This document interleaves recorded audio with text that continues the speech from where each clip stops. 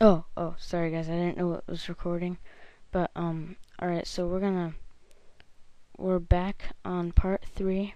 This is getting to be a long tutorial, but this part 3 should be pretty short. So we have all of our layers. You have it how you like it.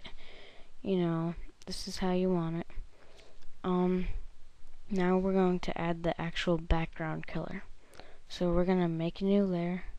We're gonna put it, just drag it to the very bottom of this, but on top of this layer. Layer 0, the template. See that? This is the template. That's why it looks pretty bad. I'm actually gonna hide this by clicking the eye right there, because that's your, remember how we took a snapshot of your background? That's what that is. Now layer 1, I'm gonna rename this to background. Now we're gonna get the rectangle tool or the rounded rectangle tool, doesn't really matter. I'm just gonna use the rounded rectangle tool because I want to. And then you're gonna drag that over the whole thing.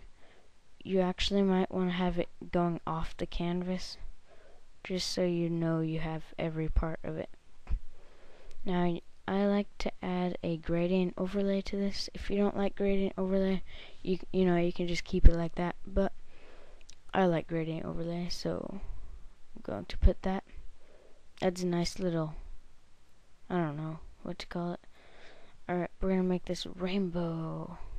Oh my god, no, that hurts my eyes. And then, okay, I'll do this and then reverse. You can make that any color you want though. It's not looking too good for me, but it will for you once you customize it. Okay, now we're going to add another, we're going to make another new layer. This one's going to go on top of the background. Yeah, right there. And we're going to name this one background 2. Alright, now we're going to do the same thing, except for this one's just going to be barely off all of the models. And wait, I actually like this one to be on the canvas a little bit, just at the very top and the very bottom. You can have it however you like it, remember. Be creative. Alright, now we're actually going to do another gradient overlay and do reverse. No, wait, no, not reverse. I'm gonna make this one, make it anything you want. I'm gonna do, I don't know, none of these look good. I guess I'll just, alright, what two colors go together? Let's go to purple and blue. Wait, make it a little bit darker. Alright, just be as creative as possible like I was on my other channel. Hide these effects. Okay. Now wait, go back to blending options. Make like bevel and emboss. That kind of makes it 3D. Oh, I realized I messed up saying that. I said gradient overlay. I meant bevel and emboss. Okay, but actually, sometimes I don't like that. Sometimes I just do stroke and drop shadow and like all of the glows and stuff, except for the inner glow and the inner shadow. I don't like those. Alright, so you can also make this a little bit transparent. Oops, too much. See, I'm actually gonna do that. I think it might look pretty good. Alright, so now that's transparent. I'm gonna make this one, I'm gonna make that not white. I'll make it black. Alright, that looks kinda cool. Obviously yours is gonna be a lot better. So, file, remember to save as. Do not just do regular save.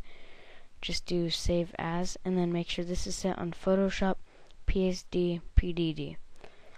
I'm gonna call it comp tricks background. Name it whatever you want. Just make sure you know what it's called and where it's saved. The preset saving is in my pictures, So save, okay. And now we save it as a PNG or JPEG. I personally like PNG for no apparent reason. Click OK, click OK. Now we're going to go back to your channel, themes and colors, show advanced options, delete the background even though there is none, and go to, just find, scroll down. Oh, I meant to delete that. Alright, so here it is, Comp Tricks background. Make sure it's not this one with the Photoshop logo. It's this one. Alright, here we go. Oh yeah, and by the way, you see how it doesn't really show? You want to make everything transparent, 100%. Everything. Alright, now here's your background. It actually, see that glow on the video player? That's what we did. See, I might have to move mine a little bit to the right. And, just make everything how it looks best. Oh, I have to move that one, move the subscribers thing up. Alright, now, actually, wait, no, that's good. This is all perfect because if you save changes, log into your other account, it's going to look a little bit different. Just a little bit, which is a lot.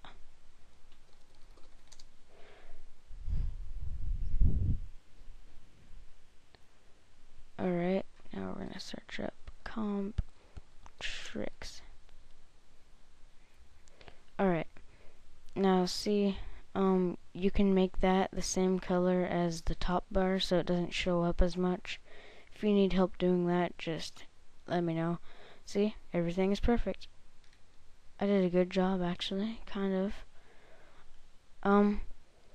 See, now this is perfectly for your channel, specifically, not anybody else's.